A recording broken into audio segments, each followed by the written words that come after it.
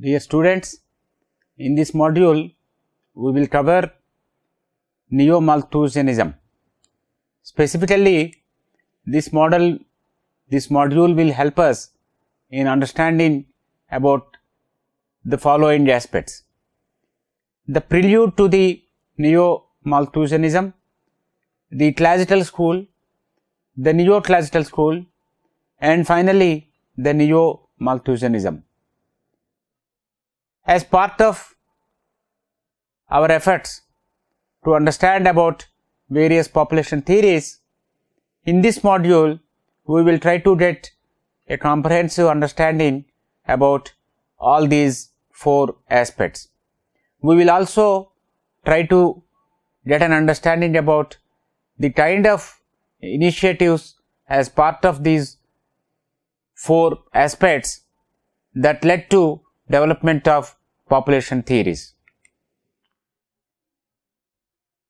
Before understanding the Neo-Malthusianism, or in other words, the revised form of Malthus theory, we should try to understand how the population is being considered, or what kind of considerations were there with regard to population.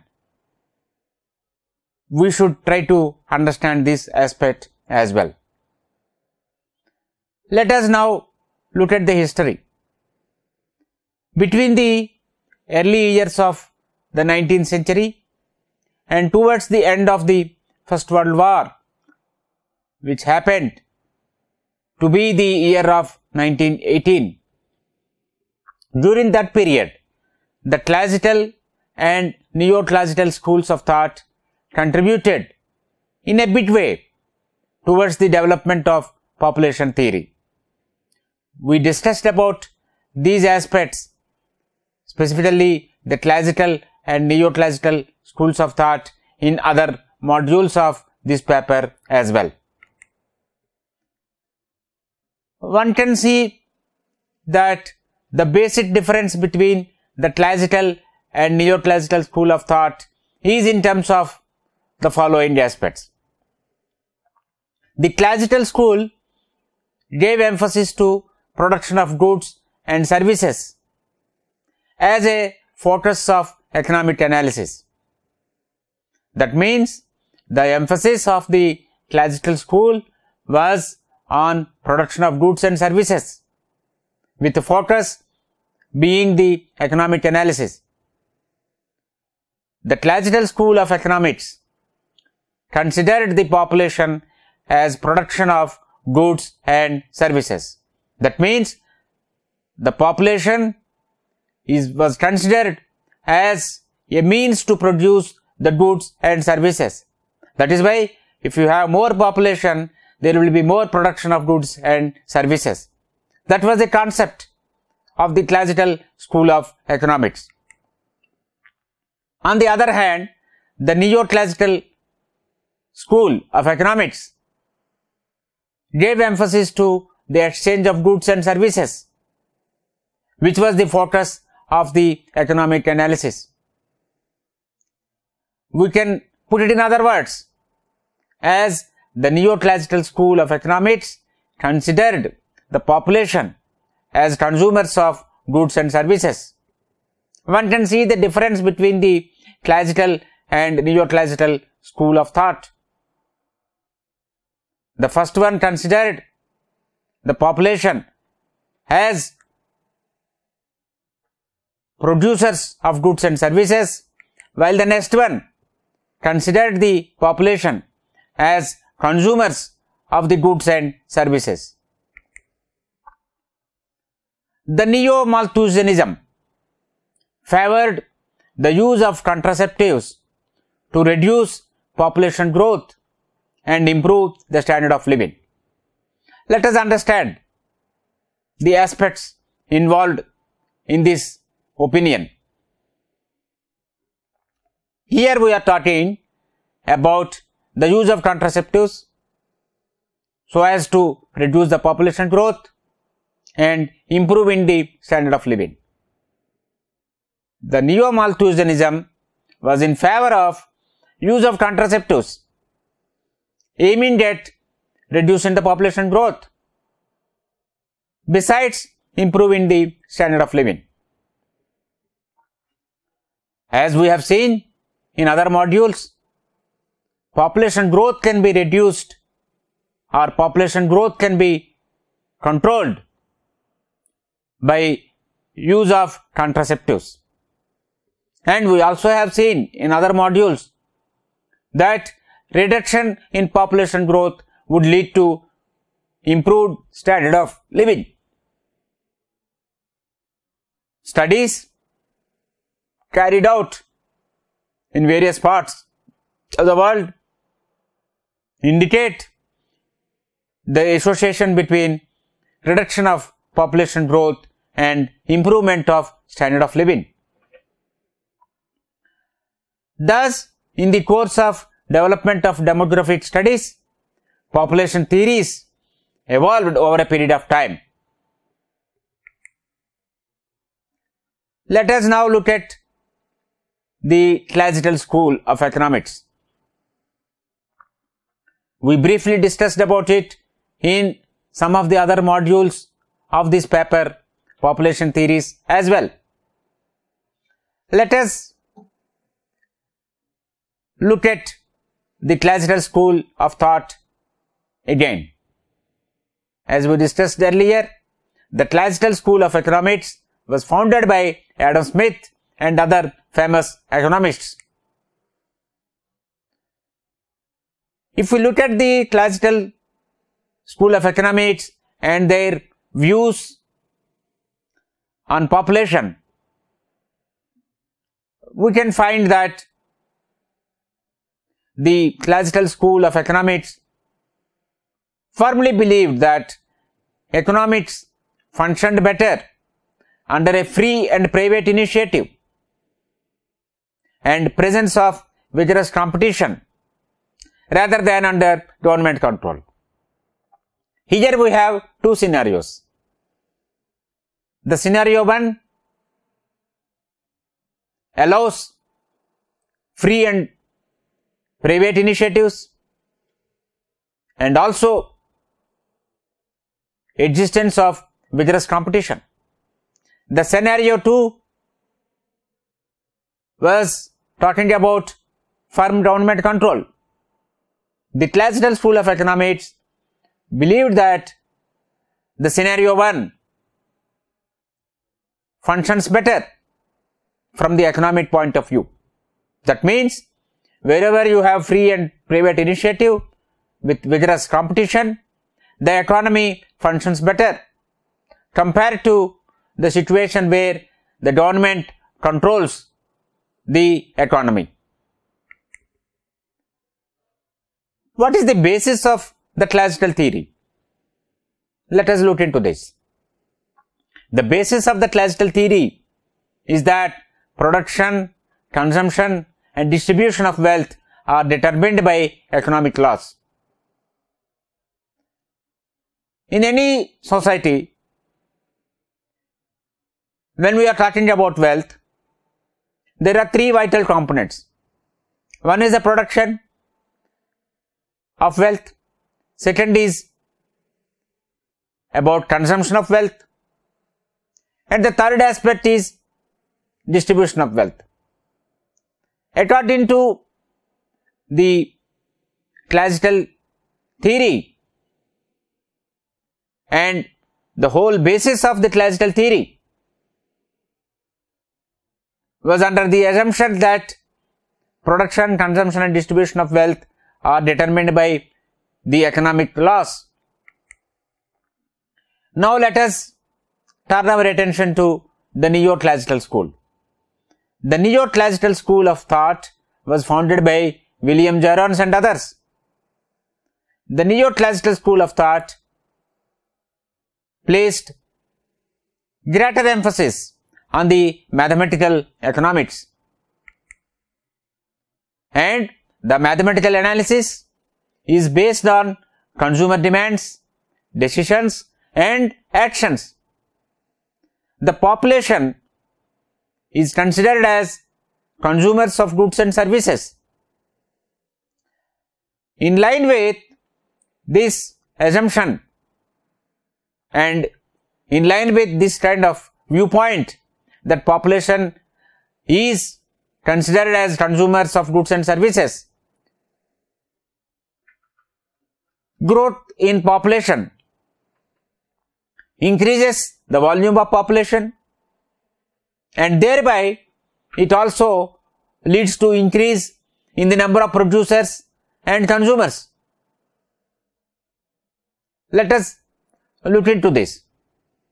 Imagine in a society the population growth rate increases.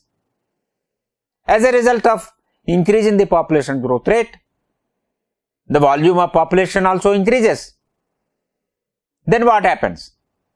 Then the number of producers would go up because more people are involved in production of wealth, or more people are involved in production of goods and services. In addition to that, the same population would also be the consumers of the goods and services that are produced. So, there is increase in the population growth rate and consequential increase in the volume of population,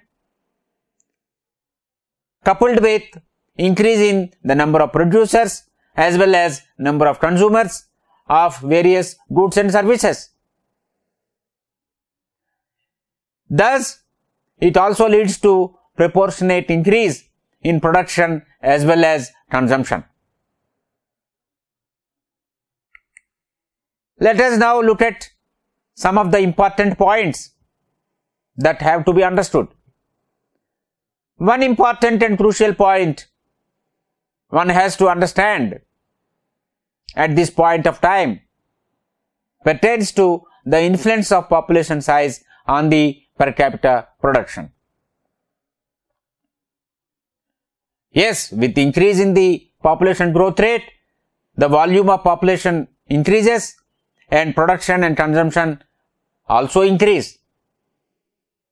Here we are talking about the influence of population size on the per capita production. The production per se goes up, but is there an increase in the per capita production as well with the increase in the population size? That is a crucial point to be understood. However, this issue about the influence of population size on the per capita production was resolved when the principle of diminishing returns was formulated in the second decade of the 19th century. The law of diminishing returns, we discussed about it in some of the other modules, but let us spend some time to have a relook at the law of diminishing returns. The law of diminishing returns in the field of economics is defined as follows. When any one factor of production, say labor, is increased, the average production per labor will decrease under the assumption that other factors such as capital and land are held constant. That means at a certain point, even if there is increase in the labor that is available, the average production per labor may decrease. This is the consideration of the law of diminishing returns. Several studies showed that the law of diminishing returns is felt more or observed more in the agriculture sector than in industrial sector. That means increase in the labor that is available leading to decrease in the average production per labor would be observed more often in the agriculture sector. compared to the industrial sector. Let us understand other dimensions of this. Let us assume that there is presence of division of labor and advancement in the technology, particularly in the manufacturing sector. Then is the law of diminishing returns applicable there? The theory says that in such kind of a situation where division of labor is there and technological advancement is there in the manufacturing sector, then perhaps the law of diminishing returns is not applicable. And the law of diminishing returns was also supported by the Malthusian doctrine. This is an important aspect that has to be understood. If in the manufacturing sector, imagine we are talking about an industry or a factory. If there is division of labor, which is clearly spelled out and followed, and the industry also has the benefit of advanced technology that is applied for production. In such kind of a scenario, increase in the population growth rate or increase in the labor that is available may not lead to decrease in the average production. It also stated that the population growth trend tends to depress per capita production and increase the demand. So this is another important aspect of this theory. The increase in the population growth would depress the per capita production and it increases the demand. As the 19th century advanced, there was enough empirical evidence to prove that the population growth and the general well-being of the people went hand in hand. Of course, this observation was used to discredit both the Malthusian theory and the principle of diminishing returns. Subsequently, it was also realized that the economic analysis, which indicates that the total production as well as per capita production depend not only on population factors but also on several other factors, and these factors include the resources, the labor available, capital as well as the technology. That means the total production or the per capita production depend on several factors. Population happens to be one of the factors, and other factors, particularly the labor related factors or capital or the technological advancement, these factors would also influence the production, whether it is total production or per capita production. In view of this, the role of population as one of the factors of production in the overall economic system got diminished, and population became one of the many factors within the framework of the total economic system. So population was not the only factor that would determine the total production or per capita production. Rather, it happens to be one of the several factors that would determine the total as well as per capita production. As the 19th century advanced further, the production theory itself underwent several changes. Now let us understand the Neo-Malthusianism. The term Neo-Malthusianism was first used in 1877 by Dr. Samuel Van Houten. Dr. Samuel was one of the vice presidents of the Malthusian League that was established. The Neo-Malthusianism is not just an advocacy favoring birth control. In fact, the Neo-Malthusianism was interested in understanding the consequences of rapid population growth on human conduct and human behavior. So the idea was to understand the implications of rapid population growth on human behavior as well as human conduct. The Neo-Malthusian thinking, just like the Malthusian theory, also believed that the world's resources will not be able to support the population after a certain point. As we have seen in other modules, Malthusian theory felt that the world resources would not be able to support the population after a certain point. The Neo-Malthusian thinking also felt that the world resources would not be able to support the population after a certain point. There is also a belief that food and population growth are correlated. That means there is correlation between food and the population growth. The production in food, rate of growth in food production and the rate of growth in population are correlated. This was another belief of the Neo-Malthusian thinkers.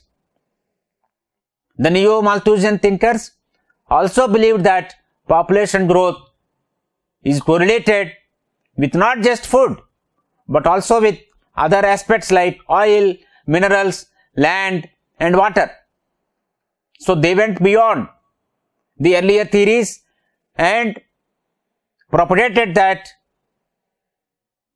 there is correlation between population growth and food, oil, minerals, land and water.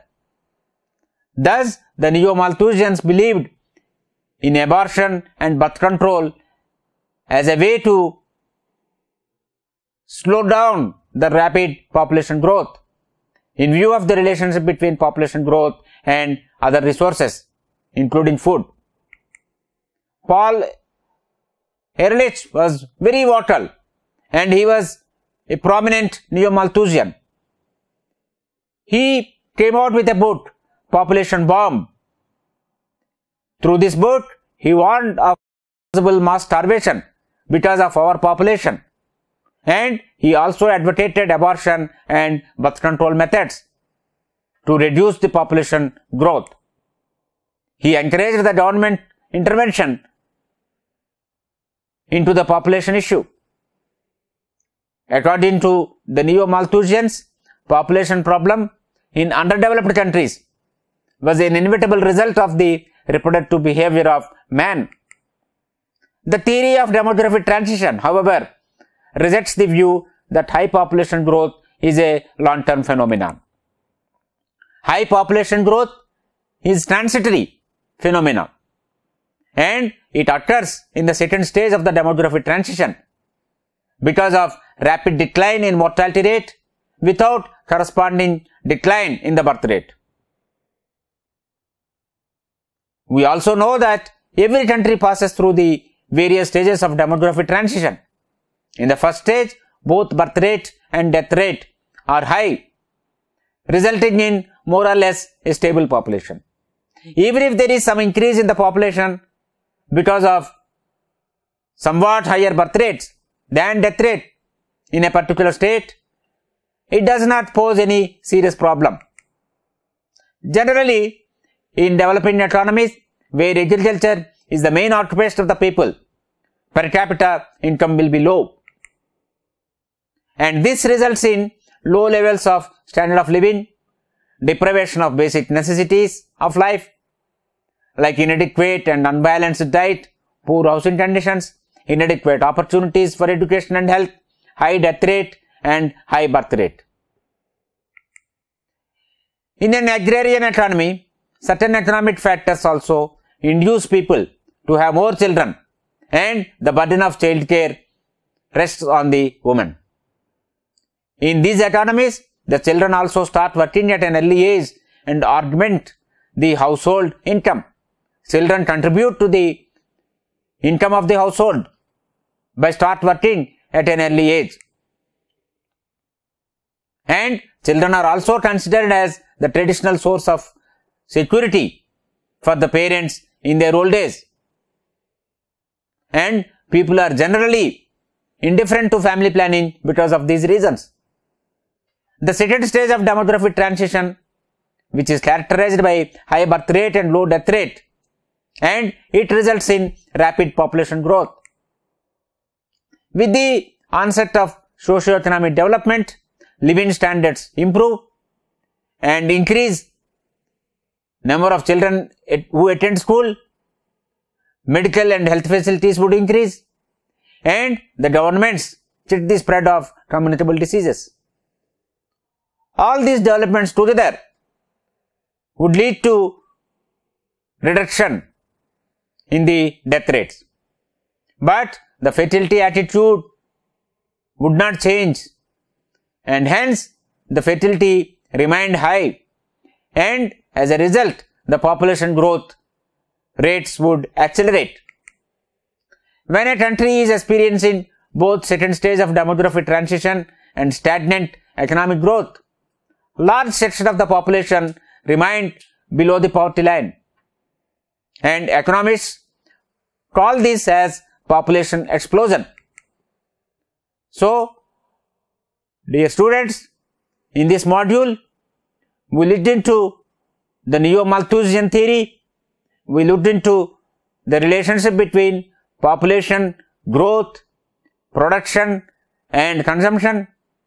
We also looked into the relations or associations or correlations between population, food, population and other resources such as water, land, oil, etc.